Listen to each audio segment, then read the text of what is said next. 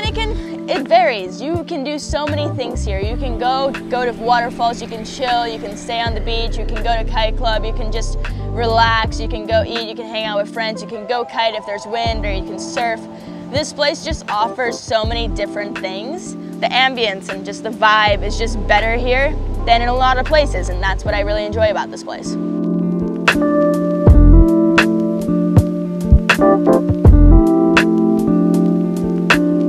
Last year's has been so packed.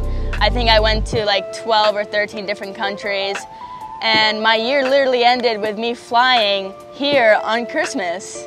Whatever spot I go to, it's always just like, okay, there's wind, let's just go shred. Chill out, kick back, listen to the trill visions. That's curious, and it's making y'all furious. Chill out, kick back, listen to the trill visions. That's curious. Your boy kicks spit'ems over rhythms. Hella crisp like LaCroix or LaCroix. LaCroix got you seeing spots. If you for the revolution, man, makes a damn noise. Yeah, boy. Like yayoy. Kasama Infinity, splash oil. Onto the canvas, Van Gogh. Swimming in your ear, no fear. No Happy Meal box, you don't get no damn toy. Word to Dumale, Zevla.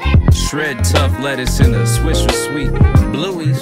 It truly be confusing to me how it both got me going so dumb, but it still do level my head up sometimes, right? A paradigm. My favorite people to hang out with on the team are definitely Rita and Gemma. And Natalie. Rita, Gemma, and Natalie are my go-to three.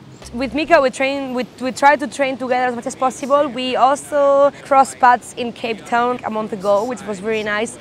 But yeah, you know, at the end we also have different friends and different destinations that we want to travel to.